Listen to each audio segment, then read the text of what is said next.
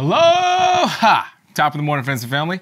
Here's what I'm doing today. I'm gonna try this Morph Market thing, this Morph Market auction. And you know what? Actually, this girl right here, little champagne, 100% het piebald, was produced by a snake that I got from an auction back in the day from Ben Rennick, actually. Her mom is a champagne ball python named Bubbles, who, as I just said, I got from the reptile ring auction back in, was 2015, I think.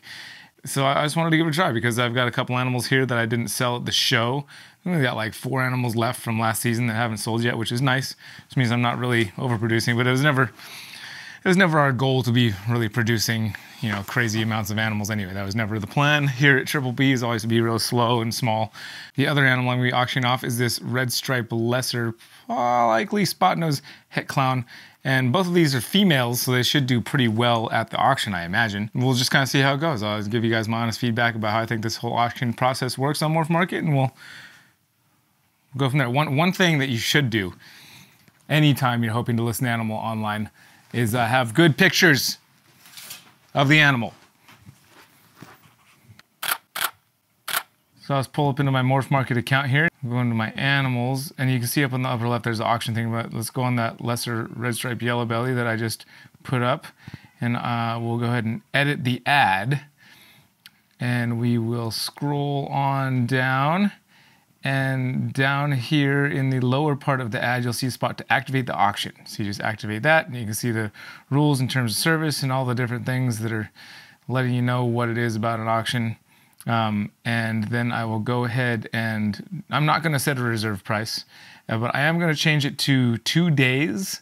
So that way I can have this auction done and we can roll this thing and make this video and you guys can watch it and see the whole process of starting the auction and the auction being sold. Or, you know, whatever. Oh, it looks like I need to have a set shipping price if I want to do an auction. Can't have a variable shipping price. So we'll go ahead and change that to a flat rate.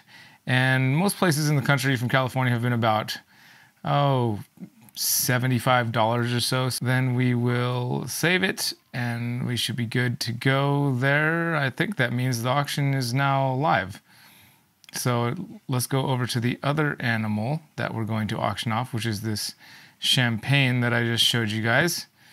And we'll go on in there, edit the ad, scroll on back down to where the auction section is. Go ahead and change that. I passed it up because I'm a doofus. All right, I'll go ahead and activate the auction. I'll need to put it for 2 days, no reserve price, and I need to change that shipping to a flat rate. And we'll do $75 flat rate. If it ends up being cheaper, I'll not charge the person the full $75, but it's usually at least $75 to ship anywhere in the country for the most part.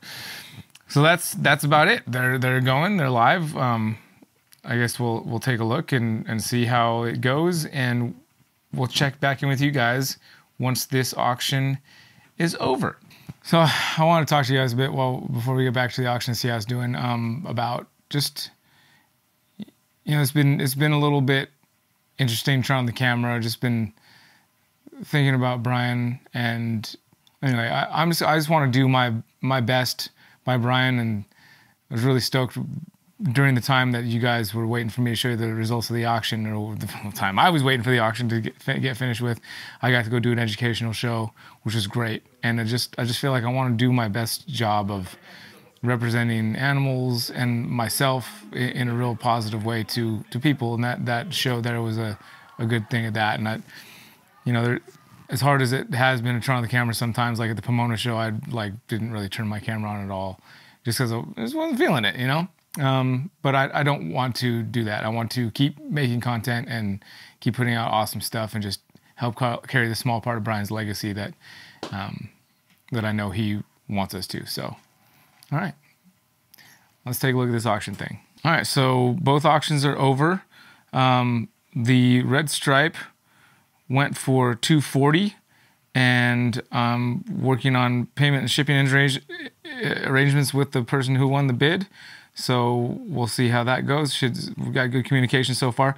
The person who won the champagne, I contacted them and they saw my, the thing on the Morph Market app. It's kind of nice. You can see if somebody sees your message, kind of like, on Instant Messenger or whatever, that there's a little thing that says they saw the message an hour ago.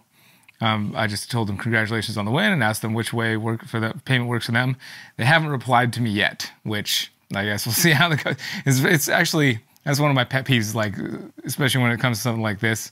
Like, you saw my message and then you just read it and decided you weren't going to say anything back. I mean, I messaged them like within minutes of them winning the auction. So one of the Morph Market's rules is if the winner doesn't make good on an auction they win, then they're going to be removed from the platform. So hopefully this person gets back to me within 24 hours, which I think is the standard they set, within 24 hours to at least arrange for some kind of way to take care of your winnings. So I do like that Morph Market is only allowing, I think it's 2 or maybe 3 auction listings per seller a month. I think that's great because I think it would get out of control if there was just people listing however many hundreds of animals on auction for, I think 2 or 3 per seller per month is a pretty reasonable thing. Anyway, that's it for today, guys. A short video. Just wanted to check in on that auction thing.